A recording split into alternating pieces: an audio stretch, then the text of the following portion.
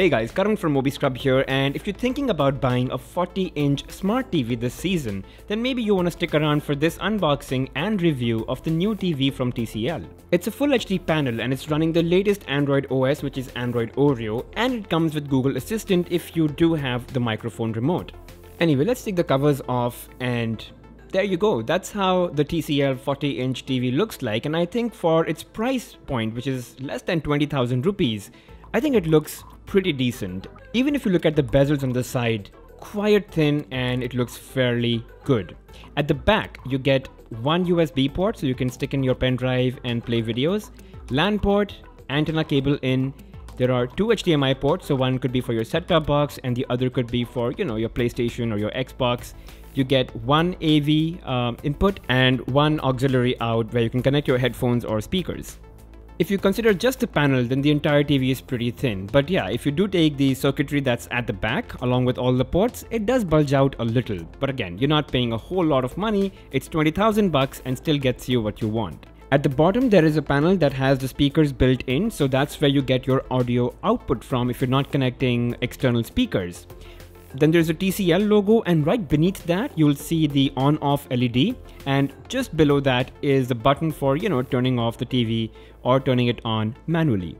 Inside the box you also get this standard remote. It's not a microphone remote that you can use for Google Assistant. You'll have to buy that separately. It's quite nice, feels pretty good, but it is quite tall.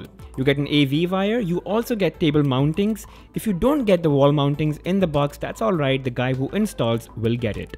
Looking at the specs real quick, a couple of good things. This is an Android 8 smart TV. It gives you 2K HDR10 decoding, full HD panel, and it supports Google input as well as casting from your phone.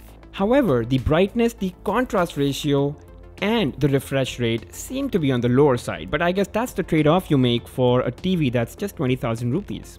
And also talking about the remote real quick, it's quite nice, it feels good, very lightweight, and the buttons also are quite nice and clickety, but it's a little tall, so might be a little inconvenient. Anyway, let's turn the TV on, and there you go, TCL branding. Let me just fast forward all of this so that we quickly get to the interface. There you go, Android. And we're all booted up. So let's go hit home on the remote, and there you go. That's the first interface that you want to get to once you turn the TV on. Let's go into settings and connect to the wireless internet first. It only supports 2.4 gigahertz wireless band, no 5 gigahertz, and that's all right.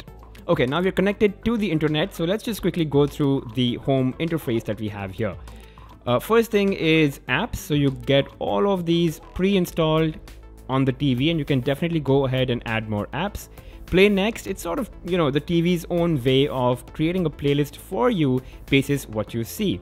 It does the same for Netflix as well. So, depending on your taste and whatever you've been watching on Netflix, it will sort of line it up for you on its home interface, so you don't have to go all the way in. And you can obviously turn those recommendations off from this view. But let's ask the real questions. How are the colors overall? And is the screen bright enough? Are the colors really vivid and are they punchy? Well, it's quite decent. I mean, it's alright. And I think for the price, it is definitely giving you all the value for money that you could get. I mean, to get that perfect kick-ass super display, you would probably have to spend a lot of money on more expensive televisions. But this quality, at just a price of about 19,990, I think that's what you get at Flipkart, I think it does a very good job. I've kept the backlight at 100, and that's good enough if your room does not get a lot of sunlight. But if there is ample sunlight in your room, then at some point during the day, you will face some issues as the screen might not seem as bright. So the screen is about 320 nits, which is just about alright, and it's lesser than you'd practically want it. So if you are getting this television, just make sure that your brightness is set to 100, which is the maximum, and make sure that your room is slightly on the dull side and that not a lot of sunlight enters the room. Let me also talk about the contrast ratio. It's on the low side, it's 5000:1, but I don't really see it impacting the picture quality as much. But it is partly responsible for not a very impressive display. But again, the demo is right here in front of you on your screen. I have done no color correction. This is as naturally shot as I could. For 20,000 bucks, I think it does the job very well. And there is a micro dimming feature in this TV wherein, the TV automatically analyzes various zones on the screen and it adjusts the brightness and darkness separately, just, enhancing your overall viewing experience without you even knowing about all of that happening. And coming to one of the really important things is, how does Netflix play on this smart TV, and does it natively run in HD and HDR?